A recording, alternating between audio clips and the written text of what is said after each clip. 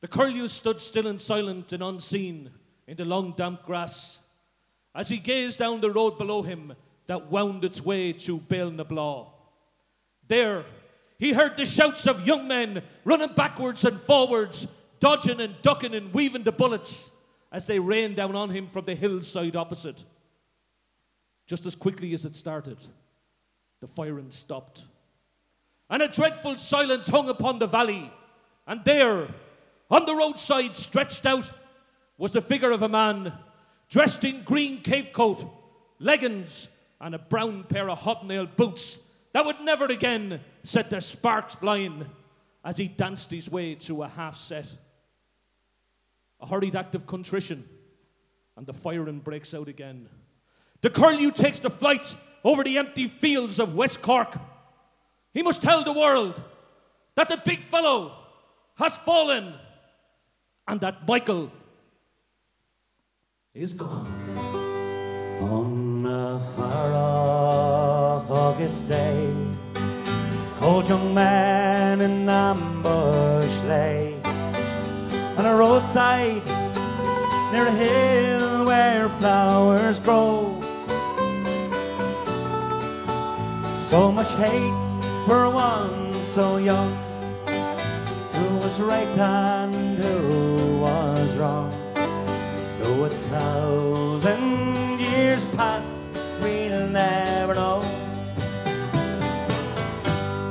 Candles dripping blood, they place beside your shoulders.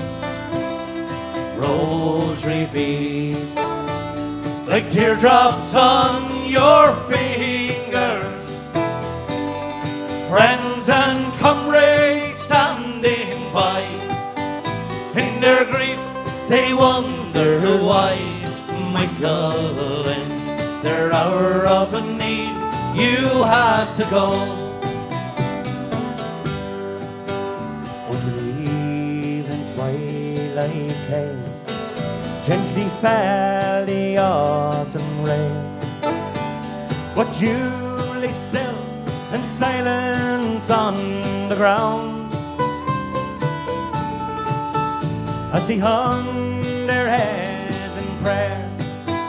In their sorrow and despair, they wondered was a friend or foe shut you down. Candles dripping blood, they placed beside your shoulders. Rosary beads like teardrops on your fingers. Friends and comrades standing by, in their grief they wonder why. Michael, in their hour of need, you had to go.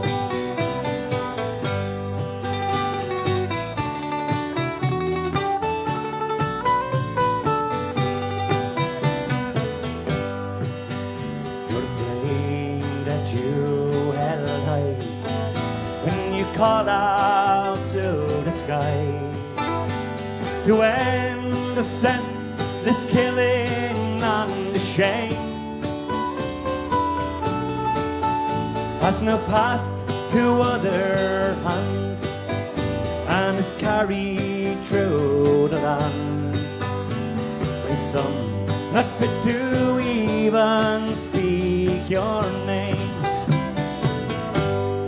Candles dripping blood, they place beside your shoulders.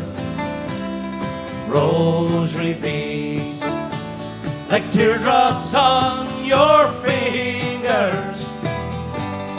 Friends and comrades standing by, in their grief they wonder why. Michael, in their hour of need, you had to go. Yes, Michael, in their hour of need, why did you go?